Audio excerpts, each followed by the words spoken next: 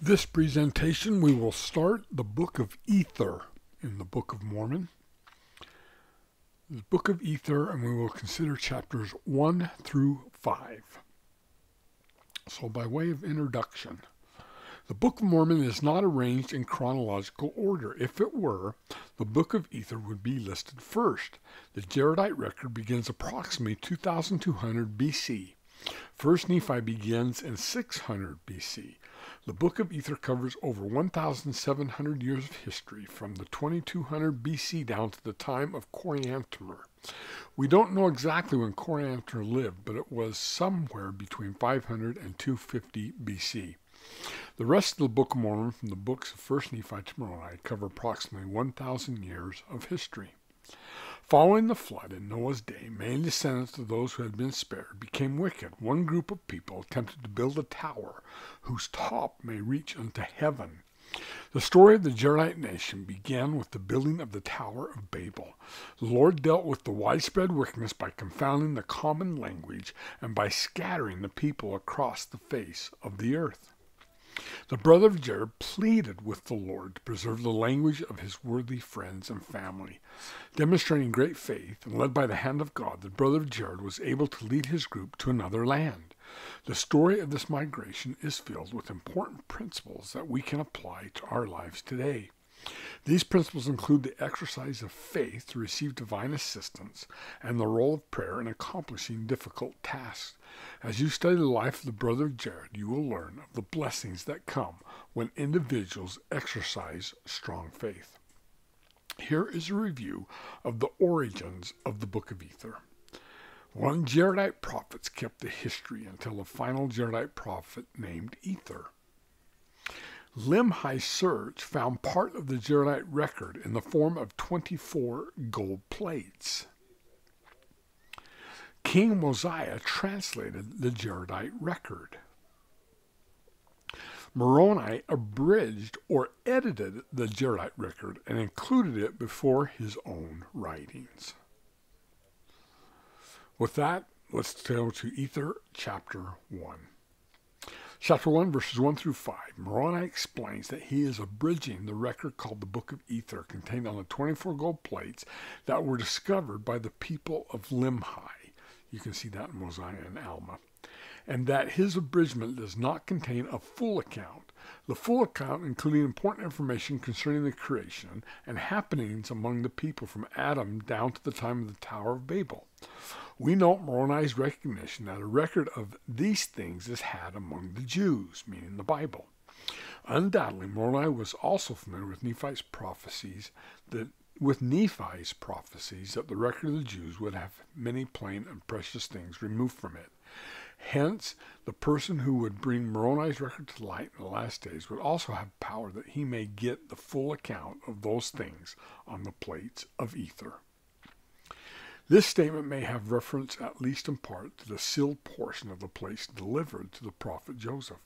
These plain and precious things, the full account of the creation and the history of God's dealings with his children from Adam to the Tower of Babel, surely will be among those many great and important things that will yet be revealed. The Lord has promised that as we prepare ourselves spiritually, both as a church and as individuals, important things have been sealed or hidden from the world will be revealed to us.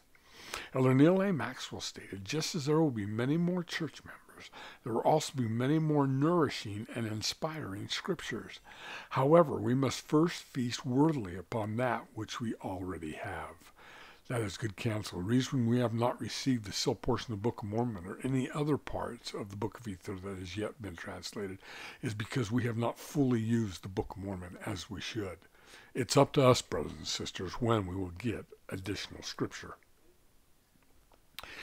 Chapter 1, verses 6 through 33. The phrase, "On this wise do I give thee account," the Jaredite genealogy. Ether 1 gives a genealogy of the prophet Ether. This genealogy is a rare occurrence in the Book of Mormon and is explained by the following commentary. Genealogies are common in the Bible. The Hebrews people took great interest in their family histories, and genealogies seem to have been carefully kept.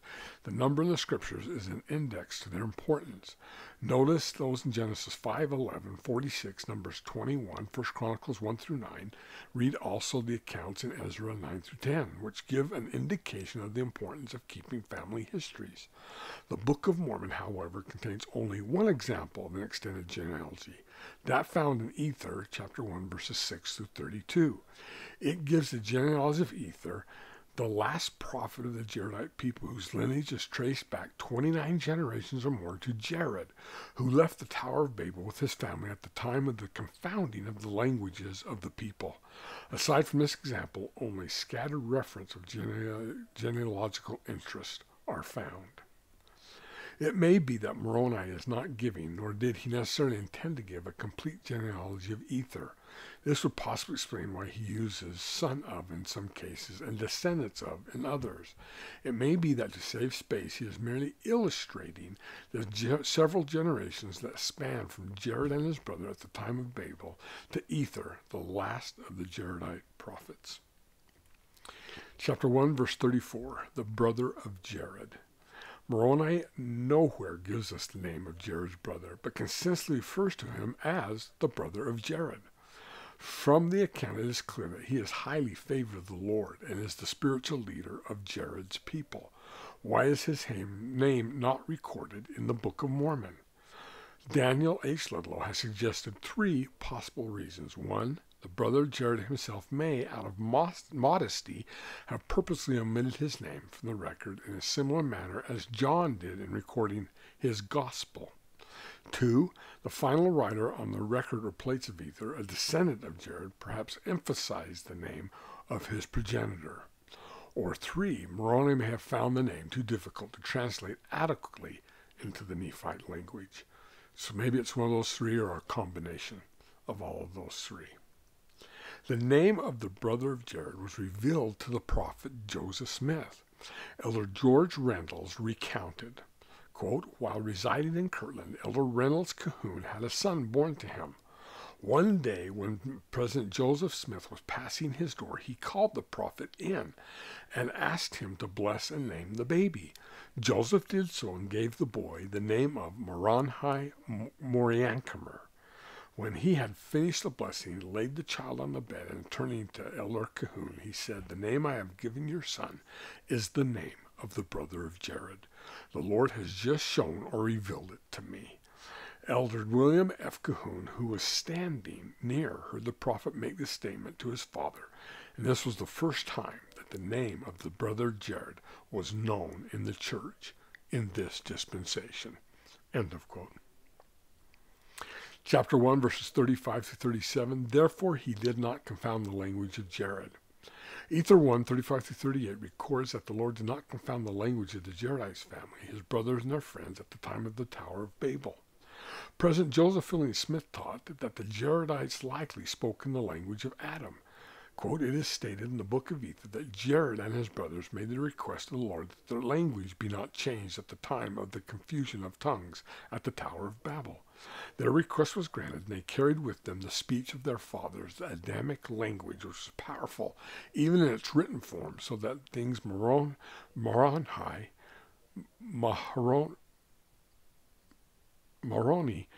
wrote were mighty even unto the overpowering of man to read.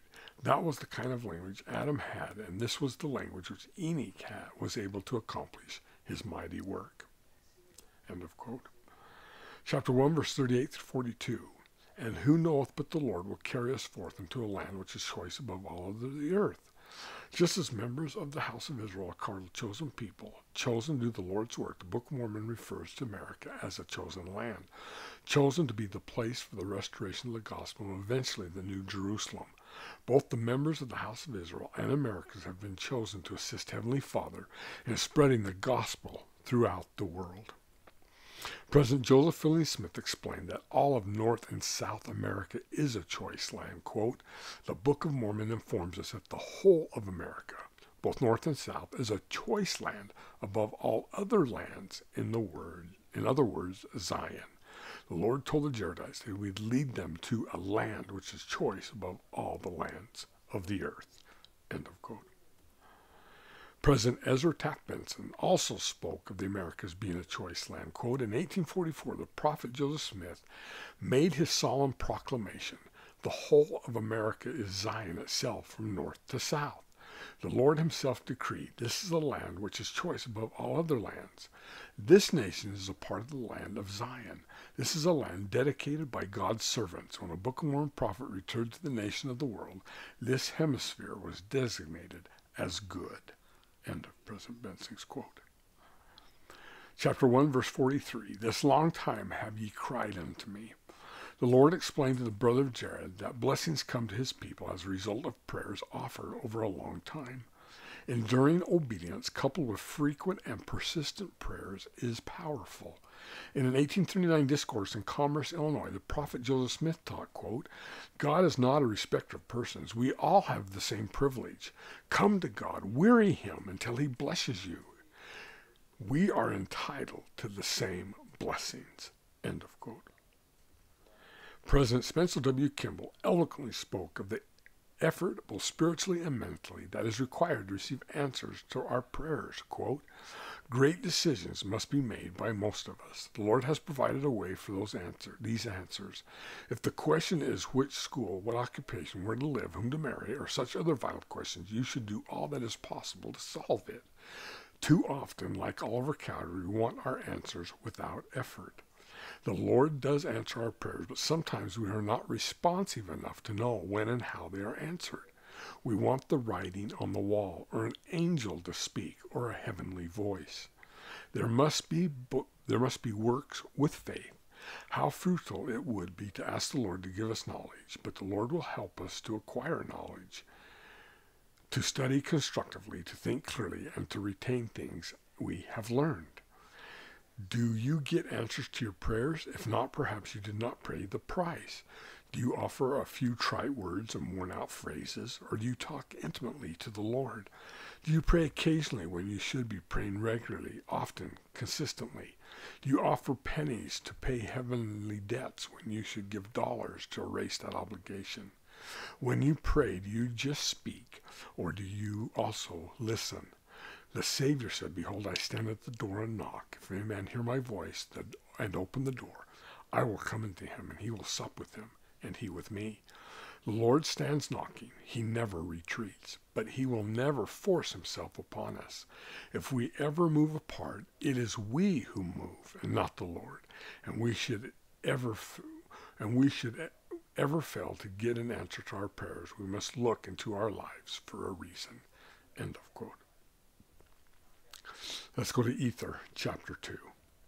Chapter 2, verse 4, the phrase, "The Lord came down and talked with the brother Jared, and he was in a cloud."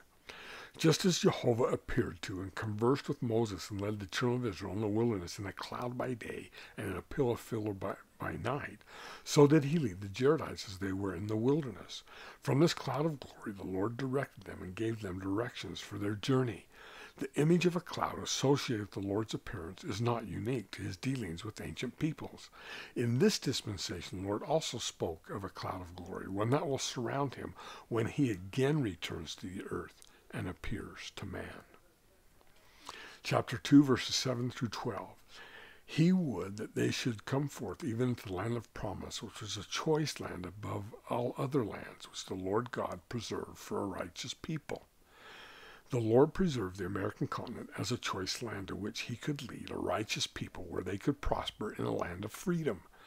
To the brother of Jared and the band of people who journeyed with him, that should be with him, sorry.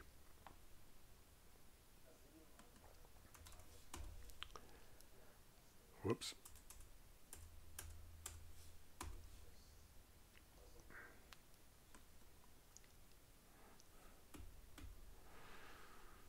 That journeyed with him, the Lord promised a land of inheritance that was choice above all other lands. This promise to the Jaredites as well as to Lehi and his seed is conditional. Freedom from bondage and captivity is assured by the Lord, but only on principles of righteousness. Only a righteous people can possess and prosper in this promised land. A wicked people who will not serve him, the true and only God, will eventually be swept off from the face of the earth. That is a great warning to us, brothers and sisters, in America. Do we have our wickedness among us? The child trafficking, the sexual abuse, and everything that goes on in America. We are in danger of being swept off the land of promise if we do not repent and come unto Christ. America will not be immune to the judgments of God if they do not heed and follow God in righteousness. The entire Book of Mormon, as an account of the Jaredites, Mulekites, and Nephites, stands as a living testimony of the truthfulness of these conditional promises and prophecies.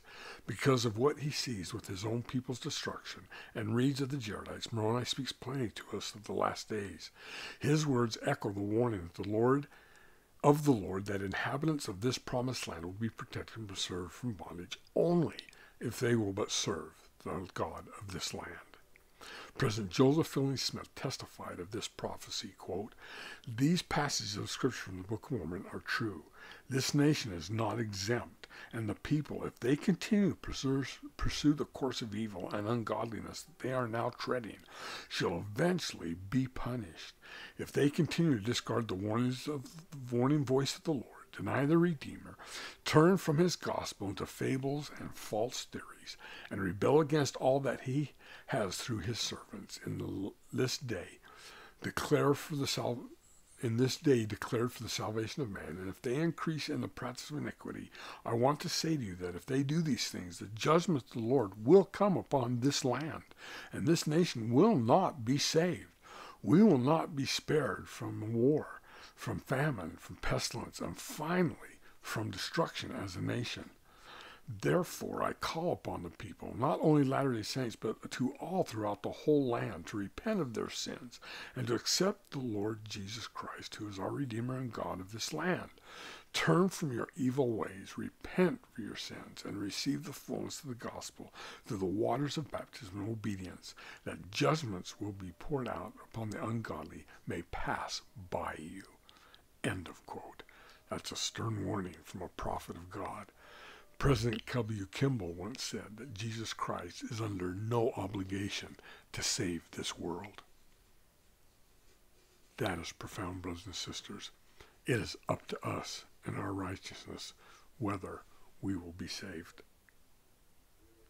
President Ezra Taft Benson has likewise testified of the conditional promises of preservation of America. Quote, "Righteousness exalteth the nation. This is the key to understanding our heritage, and this is the key to maintaining it. The foundations of America are spiritual. They must never be forgotten nor doubted. There are some in this land, among whom I count myself, whose faith is that this land is reserved only for a righteous people, and we remain here as tenants only, as we remain in the favor of the Lord, for he is the landlord as far as this earth is concerned.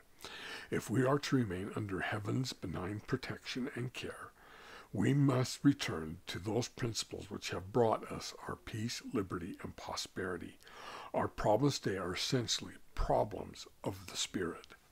The solution is not more wealth, more food, more technology, more government, or instruments of destruction. The solution is personal and national reformation. In short, it is to bring our national character ahead of our technological and material advances. Repentance is the sovereign remedy to our problems. Boy, may we heed that warning and counsel, again from a prophet of God. Chapter 2, verse 14, the phrase, "and chastened him because he remembered not to call upon the name of the Lord." It seems highly unlikely that a man of the spiritual stature of Brother Jared, one who had received marvelous manifestations and had previously exercised great faith in the Lord, would suddenly cease praying to his Maker. It may be that what this verse is trying to saying to us is that Mahonri Moriancumer was chastened by the Lord because he had, because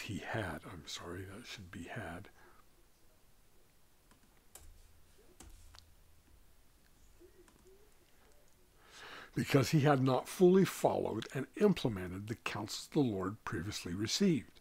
It may be that in the relative comfort of the seashore, he had allowed his prayers to become less fervent, more casual and routine, He may have been calling upon the Lord in word, but not in faith and deed.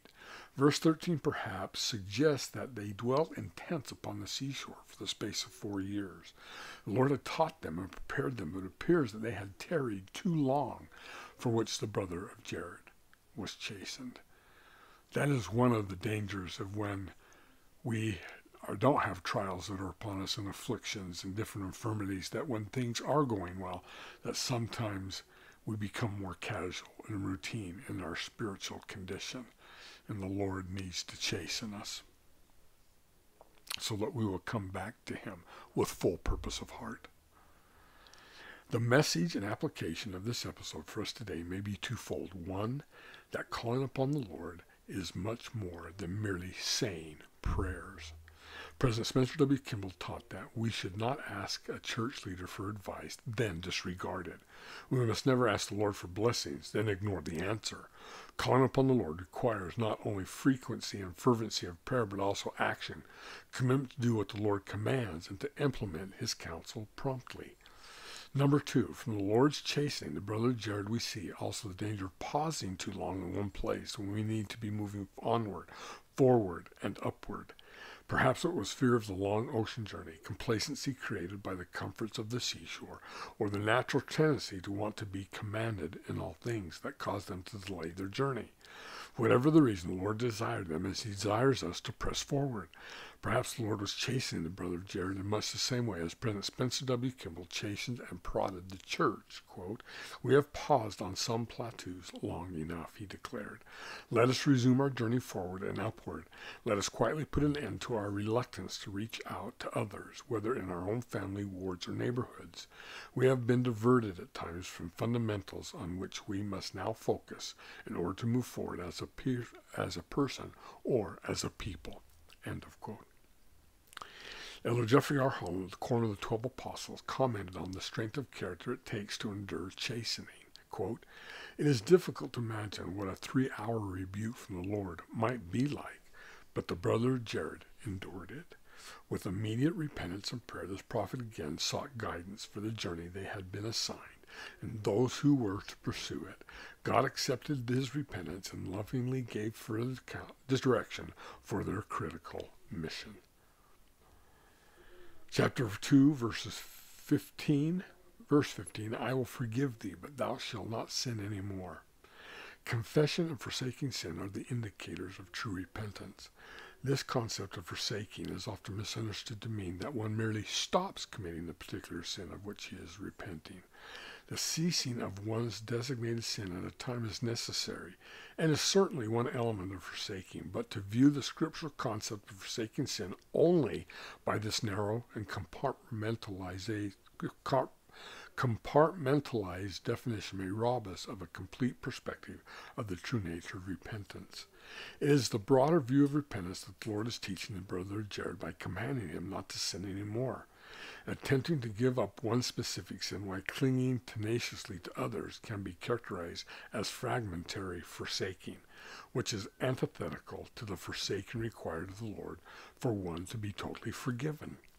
President Spencer W. Kimball taught, quote, "That transgressor is not fully repentant who neglects his tithing, misses his meetings, breaks the Sabbath, fails in his family prayers, does not sustain the authorities of the church, breaks the word of wisdom, does not love the Lord nor his fellow men.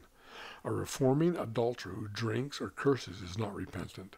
The repenting burglar who has sex play is not ready for forgiveness.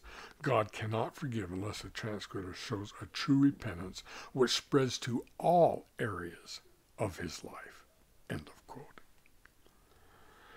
King Lamoni's father reflected the proper perspective of forsaking as an element of genuine repentance when he declared, "I will give away all my sins to know thee, and be saved at the last day." His forsaking sin was not selective. It was total surrender. When the Savior says, "Go thy way and sin no more," in John 8:11, it is this total forsaking of which he speaks, not selective or fragmented forsaking of sin. True repentance that yields forgiveness requires, as President Joseph S. Smith stated, quote, "a discontinuance of all evil practices and deeds, a thoroughly reformation of life, a vital change from evil to good, from vice to virtue, from darkness to light." End of quote. Chapter 2, verses 16 through 25. In these verses we read of the Lord's instructions to the brother of Jared concerning the manner in which the barges should be built that should carry them across the ocean. What is darkly significant about these verses is not so much the content of the Lord's instructions concerning the shape of the barges, the means whereby oxygen was made available, or the lighting of the interior, but rather the process whereby the brother Jared came to acquire this important information. What will ye that I should do?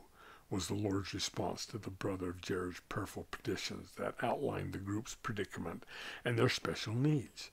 Implicit in the Lord's question is the Lord's expectation. He expected Moriancumer, and expects each of us as well, to use his intellect and his common sense as he seeks solutions to his problems. Oliver Cowdery learned this lesson the hard way when the Lord told him that he could not translate because he had erroneously assumed that he would grant him his desire merely for the asking. Behold, you have not understood, but you have supposed that I would give it unto you, when you took no thought, save it was to ask me. Behold, I say unto you, that you must study it out in your mind, and then you ask me if it be right. It may be that we approach our prayers the way Oliver did. It may be that we all too often, when we are praying about our problems and our own unique needs, the Father may be saying to us, what will ye that I should do? We may be forfeiting greater personal revelation and inspired instructions from the Lord because expecting the Lord to do all the work. We give no serious study or thought to the solution, but merely ask. Receiving revelation is often a strenuous endeavor that requires intellectual effort coupled with faith and spiritual yearnings. That is good counsel. That is good doctrine and principles. The Lord wanted the brother of Jared to study out and to use his intellect to figure out problems and then come to him. Chapter 3, Ether, chapter 3. Chapter 3, verses 1 through 6. Obtaining light was a growing experience. Elder Robert D. Hales of the Quorum of the 12 Apostles compared the experience of the brother Jared to our own experiences. Quote, these vessels had no light. This concerned the brother Jared. He did not want his family to make their journey in darkness, and so rather than waiting to be commanded, he took his concern to the Lord. And the Lord said unto the brother Jared, what will ye that I should do, that ye may have light in your vessels? The brother of Jared's answer to this question required diligent effort on his part. He climbed Mount Shelem and did molten out of a rock 16 small stones. He then asked the Lord to touch these stones that they would bring forth light. As parents and leaders, we must remember that it is not meet that the Lord should command in all things. Like the brother Jared, we must carefully consider the needs of our family members, make a plan to meet those needs, and then take our plan to the Lord in prayer. This will require faith and effort on our part, but he will help us as we seek his assistance and do his will. End of quote. The Lord wants us to grow and learn as we make our own decisions. He also wants us to take our conclusions to him frequently for his confirmation. When the brother Jared asked the Lord about the manner of light for the vessels, the Lord answered him with a question of his own. What will ye that I should do that you may have light in your vessels? According to President Harold B. Lee, the Lord's question was similar to saying the following, well, have you any good ideas? What would you suggest that we should do in order to have light? Then the Lord went away and left him alone. It was as though the Lord were saying to him, look, I gave you a mind to think with, and I gave you agency to use it. Now, you do all you can to help yourself with this problem. And then after you've done all you can, I'll step in to help you. After considering the possibilities, the brother of Jared demonstrated his great faith by asking the Lord to touch 16 stones and supply light. The Lord answered his plea and not only provided light for the vessels, but gave this faithful man a vision unlike any other. President Lee concluded, this is the principle in action. If you want the blessing, don't just kneel down and pray about it. Prepare yourself in every conceivable way you can in order to make yourself worthy to receive the blessing you seek. End of quote. Chapter 3, verse 4. Touch these stones, O Lord, with thy finger, and prepare them, that they may shine forth in darkness, and they shall shine forth unto us in the vessels which we have prepared. In the book of Genesis, we get a hint of maybe how the brother Jared got the idea of touching stones to make them give off light. In Genesis 6:16 it says about the ark, building the ark, a window shalt thou shalt make to the ark, and in a cubit shalt thou furnish it above. However, the footnote to verse 16 says, the Hebrew word toshar, some rabbis believe it was a precious stone that shone in the ark.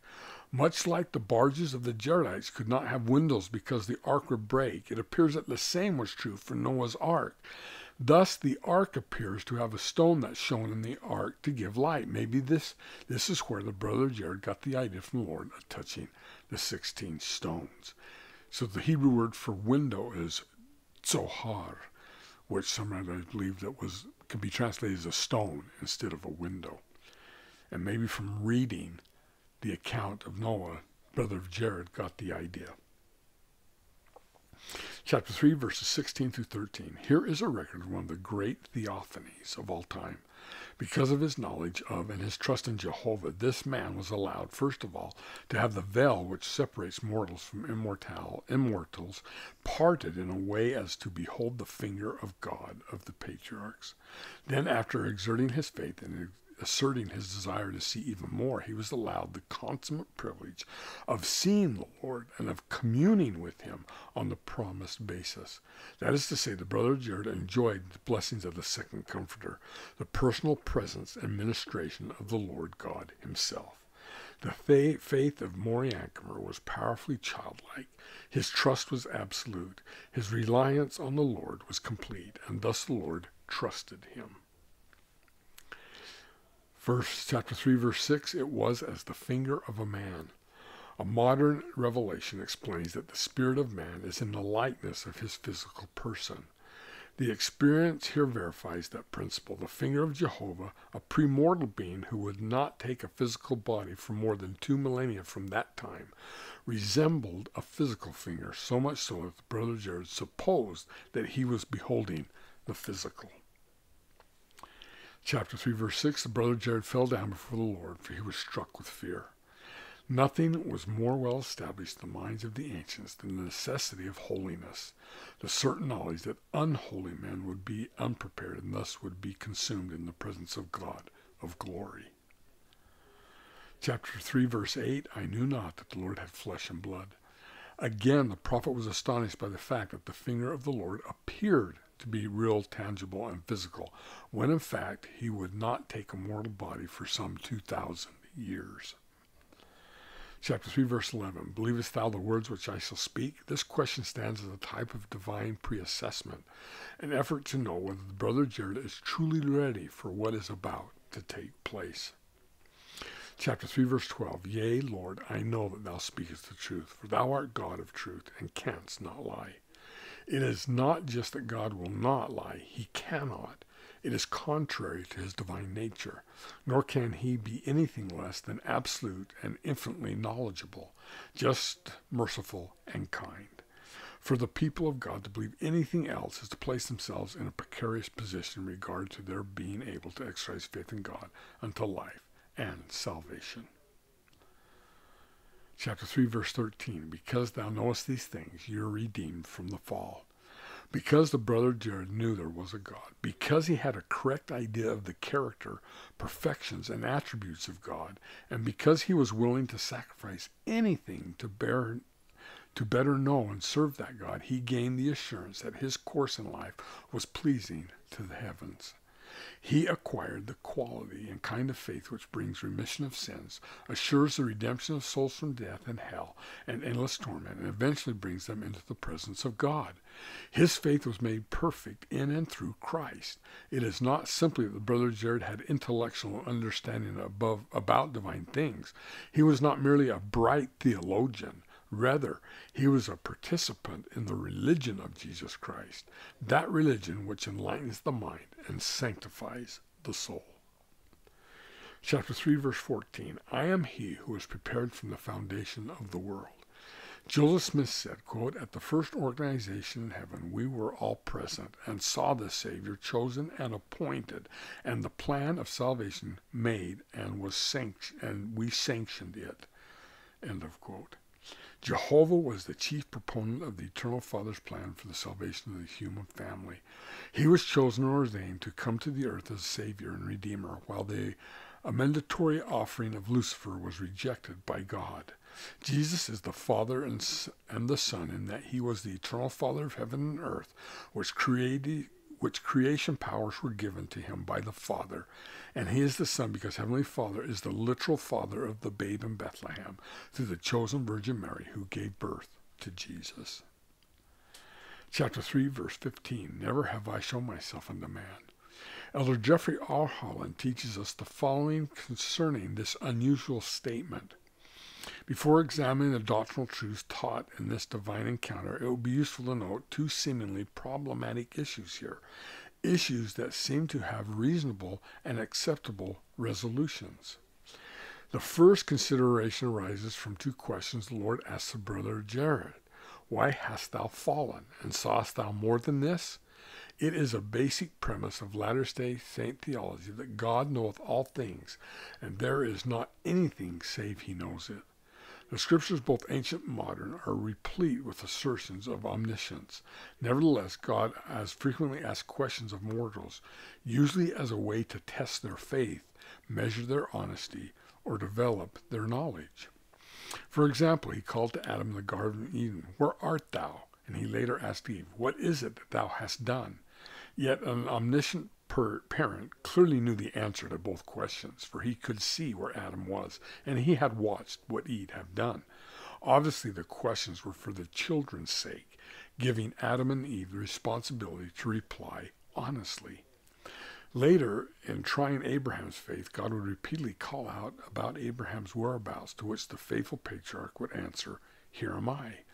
God's purpose was not to obtain information he already knew, but to reaffirm Abraham's fixed faith in confronting the most difficult of all parental tests. Such questions are frequently used by God, particularly in assessing faith, honesty, and the full measure of agency, allowing his children the freedom and opportunity to express themselves as revealingly as they wish, even though God knows the answer to his own and all other questions. The second issue that requires brief comment stems from the Lord's exclamation, "Never has man come before me with such exceeding faith as thou hast, for were it not so ye could not have seen my finger." And later, "Never have I shown myself unto man whom I have created, for never has man believed in me as thou hast." The potential for confusion here comes with the realization that many, and perhaps all, of the major prophets living prior to the brother Jared had seen God. How then do we account for the Lord's declaration? Adam's face-to-face conversation with God in the Garden of Eden can be exempted because of the paradisiacal pre-fallen state of that setting and relationship. Furthermore, other prophets' vision of God, such as those of Moses, Isaiah in the Bible, or Nephi and Jacob in the Book of Mormon, can also be answered because they came after this never-before experience of the brother of Jared. But before the time of the brother Jared, the Lord did appear to Adam and the residue of his posterity, who were righteous in the valley of Adam-on-Diamond, 3 years before Adam's death.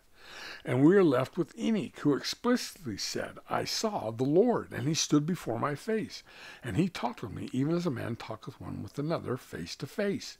We assume that other prophets between the fall and the Tower of Babel saw God in a similar manner, including Noah, who found grace in the eyes of the Lord and walked with God, the same scriptural phrase used to describe Enoch's relationship with the Lord.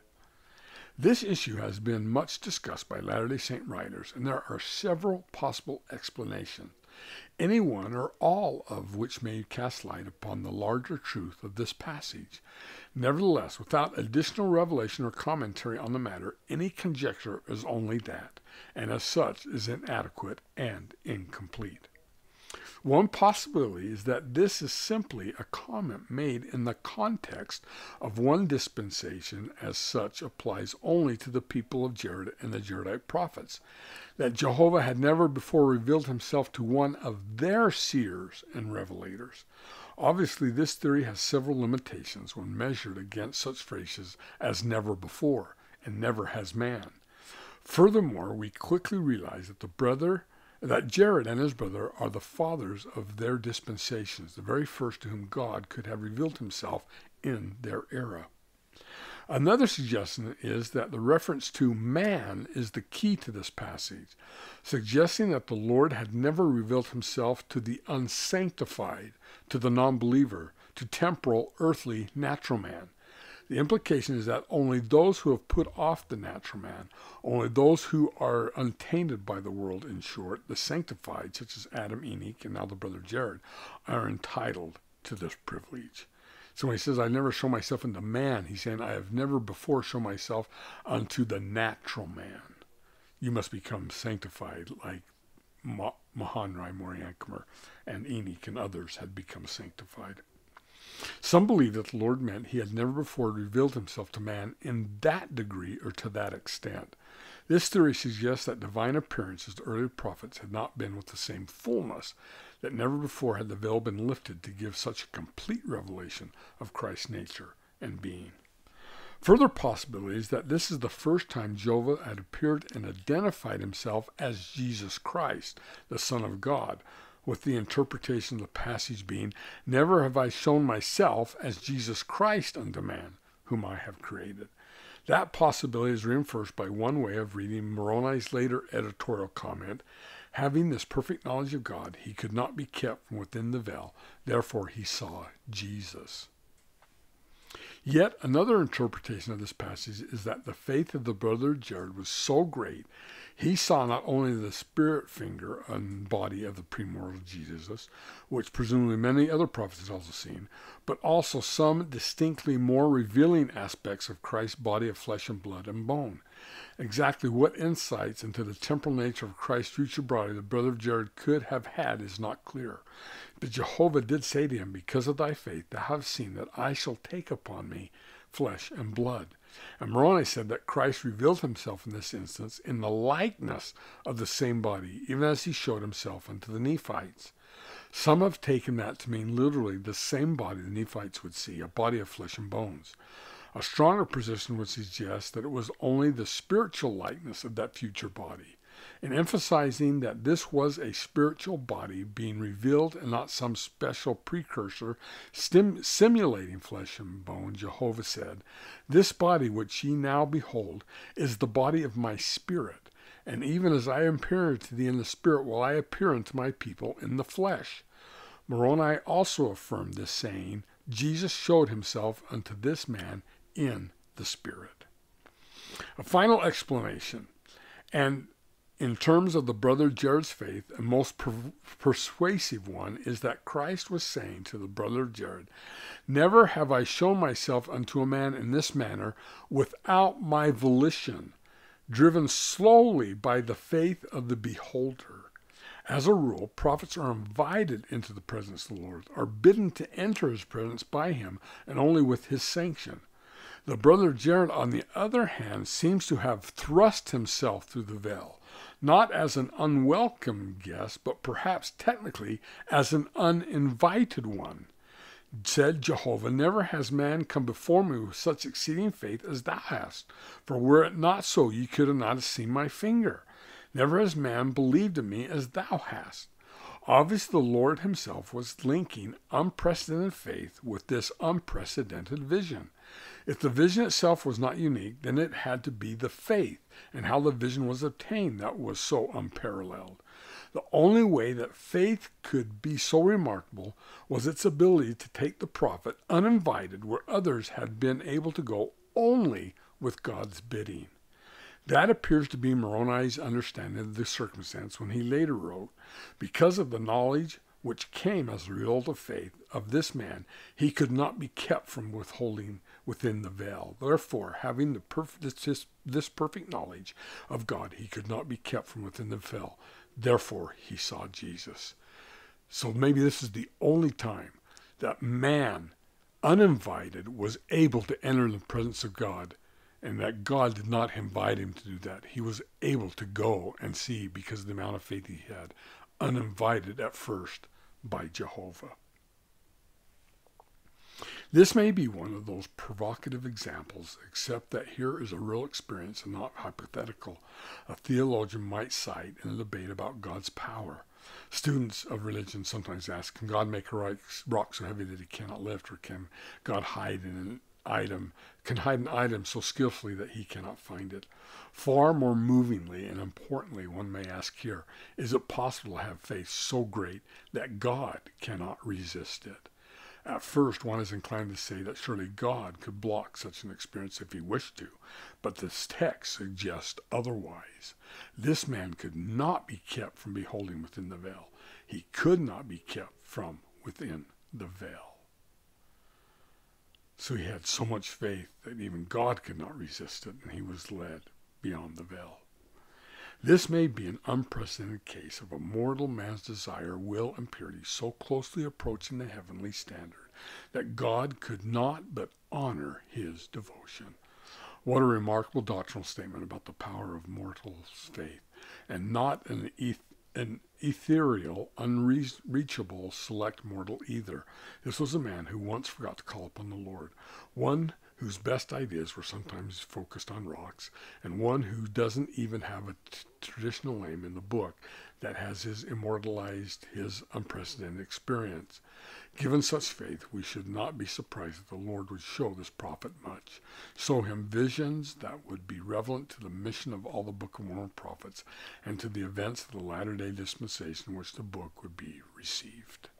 End of Elder Holland's quote and comments concerning on what it meant when he said, never have man seen God before as thou hast. Chapter 3, verse 15, man whom I have created. Here Jehovah speaks in broad terms and by divine investiture of authority. Jehovah was, under the direction and appointment of the Father, the executive in the creation. He created all things on earth except man. Elder Bruce R. McConkie taught, quote, when it came to placing man on earth, there was a change in creators. That is, the Father himself became personally involved. All things were created by the Son, using the power delegated by the Father, except man.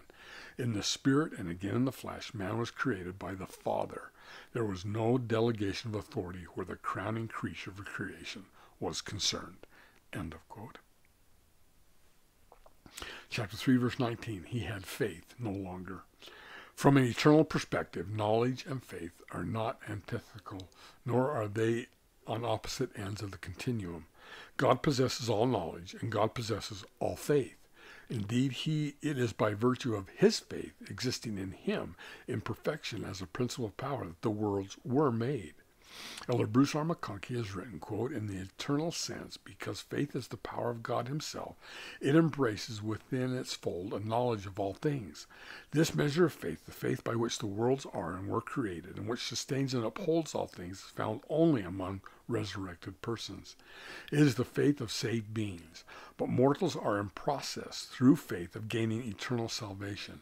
Their faith is based on a knowledge of the truth within the meaning of Adam's statement that faith is not to have a perfect, Alma's statement that faith is not to have a perfect knowledge of things, but that men have faith when they hope for things which are not seen, which are true. In this sense, faith is both preceded and supplanted by knowledge, and when any person gains a perfect knowledge on any given matter, then as pertaining to that thing, he has faith no longer, or rather his faith is dormant. It has been supplanted by pure knowledge. The brother Jared stands out as a good illustration of how the knowledge of God is gained by faith, and also of how that perfect knowledge from a mortal perspective replaces faith. Chapter 3, verse 22. When he shall come unto me. Presumably this means something like, before you die, write the things and seal them up. Chapter 3, verse 22. Ye shall write them in a language that they cannot be read. Presumably Moriancumer was writing in Adamic or a language, or the language of God. Chapter 3, verse 23 through 24 and verse 28. These two stones. The prophet Joseph Smith used the same Urim and Thummim that was given to the brother Jared upon the mount when he talked with the Lord face to face. President Joseph Fielding Smith wrote a brief history regarding the Urim and Thummim, quote, King Mosiah possessed two stones which were fastened into the two rims of a bow called by the Nephites interpreters, with which he translated the Jaredite record, and these were handed down from generation to generation for the purpose of interpreting languages. How Mosiah came into possession of the two stones, or the Urim and Thummim, the record does not tell us, more than to say that it was a gift from God. Mosiah had these gifts of the Urim and Thummim before the people of Limhi discovered the record of Ether. They may have been received when the large stone was brought to Mosiah with gravings upon it, which he interpreted by the gift and power of God. They may have been given to him or to some other prophet before his day, just as the brother of Jared received them from the Lord. That the Urim and Thummim, or two stones given to the brother of Jared, were those in the possession of Mosiah, appears evident from the Book of Mormon teachings. The brother of Jared was commanded to seal up his writings of the vision he had when Christ appeared to him, so that they could not be read by the people. The Urim and Thummim were also sealed up, so that they could not be used for the purpose of interpreting those sacred writings and visions until such time as the Lord should grant unto man to interpret them. When they were to be revealed, they were to be interpreted by the aid of the same Urim and Thummim.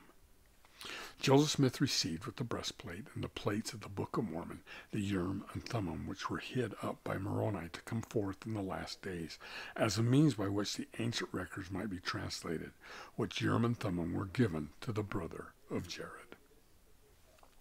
Chapter 3, verses 25 through 28. He showed unto the brother Jared all the inhabitants of the earth which have been, and also that would be, and he withheld them not from his sight, even unto the ends of the earth.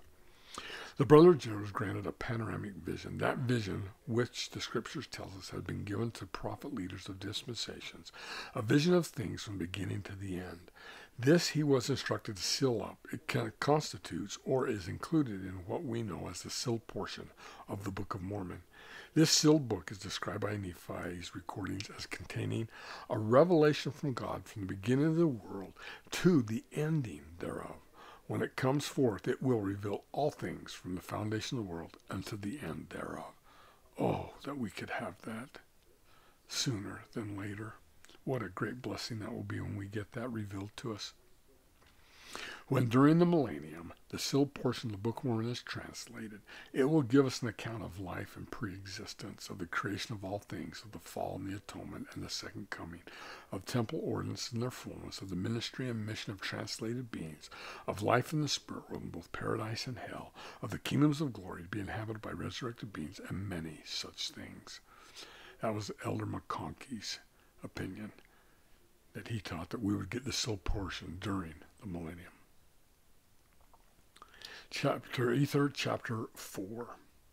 Chapter 4, verses 1 through 5. They were forbidden to come unto the children of men until after he should be lifted upon the cross. They should not come unto the world until after Christ should show himself unto his people. It appears that from these verses, the sealed portion of the gold plates that contain the record that the brother Jared wrote, and then sealed up to come forth after the resurrection of the Savior when he showed himself unto the Nephites. However, by the time of Moroni's lifetime, these records that Moroni wrote upon the gold plates that were from the writings of the brother Jared were sealed up and hid again because of the wickedness of the people. Chapter 4, verses 6 through 7. Moroni here speaks of a day of consummate righteousness, a day of faith, a day of universal good and brotherhood. Surely the day we know is the millennium. It is a day when the generality of the people exercise faith like Moriancumer, when the saints possess power with their God sufficient to penetrate the veil and enjoy communion with holy beings. In that day, when the people of the Lord are living up to their privilege, when those who have come out of the world are basking in the glorious light of Christ the Lord, and when the covenant people have searched and studied and pondered and taught consistently from the scriptures they have been given, then in that day the Lord God will bestow new knowledge, vouchsafe new scripture, confer new and sacred understanding that has been known but by few of the earth's inhabitants. He will give to the faithful all that the brother of Jared received.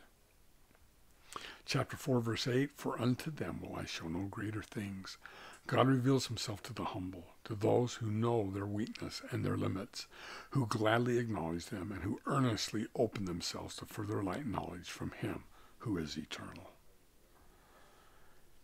Chapter 4, verses 11 through 12. For it persuadeth men to do good. Whatsoever thing persuadeth men to do good is of me. Moroni gives a key on how we can know if the inspiration we receive is from ourselves or from God. Satan cannot persuade men to do good. Only God can do that.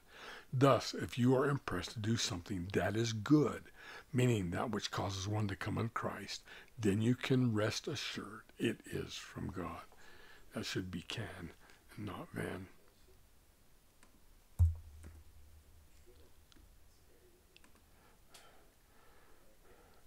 Chapter 4, verse 15. When men and women forsake the ways of the world and cleanse their hands and feet through the waters of regeneration, they then open themselves to the revelations of God.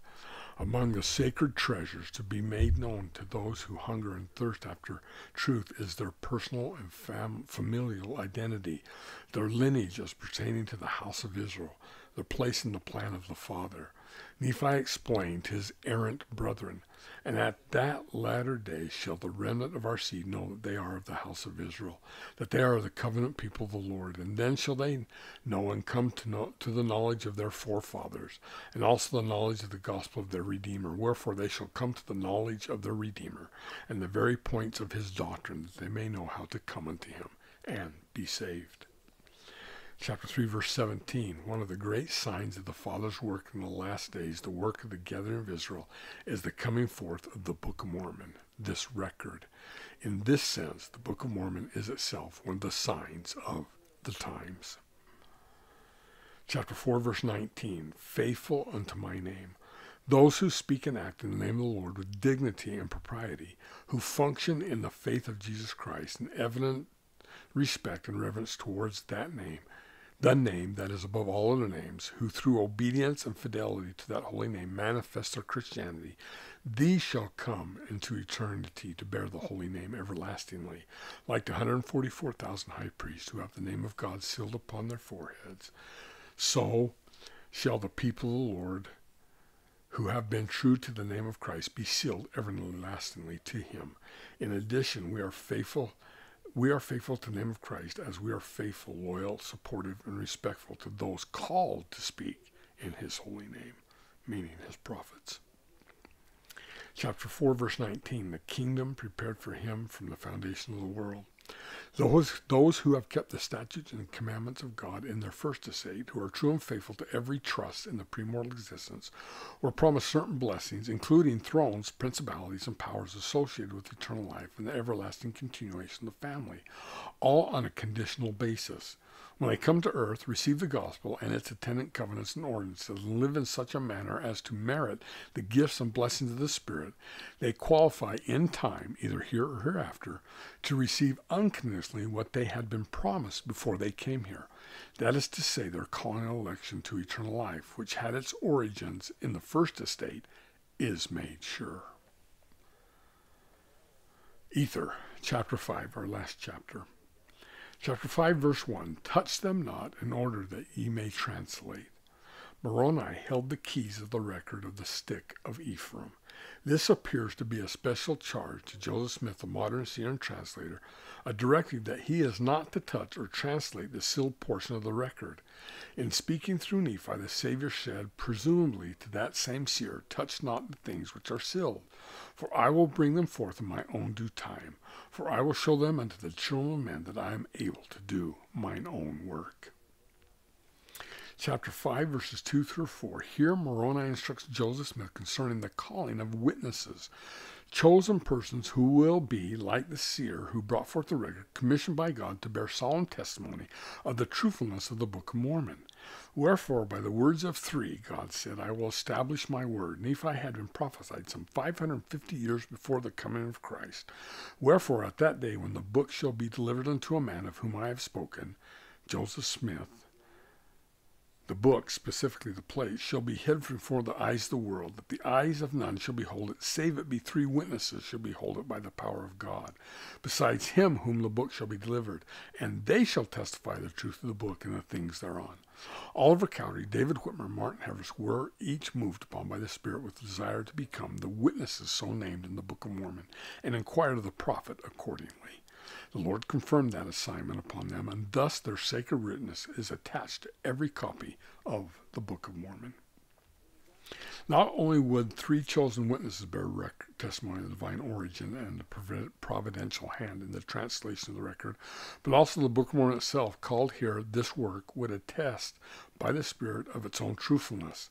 The Father, the Son, and the Holy Ghost, which is one God, one in mind and thought and purpose and glory, will attest in great power to those who are earnest in their search for truth, that this precious record is the mind and will, the voice of God to man. It is indeed Holy Scripture. Elder Dallin H. Oaks of the Quorum of the 12 Apostles stated, the solemn written testimony of three witnesses to what they saw and heard, two of them simultaneously and a third almost immediately thereafter, is entitled to great weight. Indeed, we know that upon the testimony of one witness, great miracles have been claimed and accepted by many religious people, and in the secular world, the testimony of one witness has been deemed sufficient for weighty penalties and judgments. Persons experienced in evaluating testimony commonly consider a witness opportunity to observe an event and possibility of his bias on the subject. Where different witnesses give identical testimony about the same event, skeptics look for evidence of collusion among them or for other witnesses who could contradict them. Measured against all these possible objections, the testimony of the three witnesses of the Book of Mormon stands forth in great strength. Each of the three had ample reason and opportunity to renounce his testimony if it had been false, or to equivocate on details if any had been inaccurate. As is well known, because of disagreements or jealousy involving other leaders of the church, each of these three witnesses was excommunicated from the Church of Jesus Christ of Latter-day Saints by about 8 years after the publication of their testimony. All three went their separate ways, with no common interest to support a conclusive effort. Yet, to the end of their lives, periods ranging from 12 to 50 years after their excommunication, not one of these witnesses deviated from his published testimony or said anything that cast any shadow on its truthfulness. Furthermore, their testimony stands uncontradicted by any other witness. Reject it one may, but how does one explain three men of good character uniting and persisting in this published testimony to the end of their lives in the face of great ridicule and other personal disadvantage? Like the Book of Mormon itself, there is no better explanation than is given in the testimony itself, that solemn statement of good and honest men who told what they saw. Witnesses are important, and the testimony through witnesses of the Book of Mormon is impressive and reliable. End of Elder Oaks' quote. Chapter 5, verse 4. All this shall stand as a testimony against the word of the last days. Indeed, the Book of Mormon is not simply another book about religion. Salvation itself is at stake in anyone's appraisal of it. By the book shall the world be judged. There's a great warning right there to all of us. Thank you for watching. I hope this helped you with some of these chapters in the Book of Ether, and if it did, please hit the like button.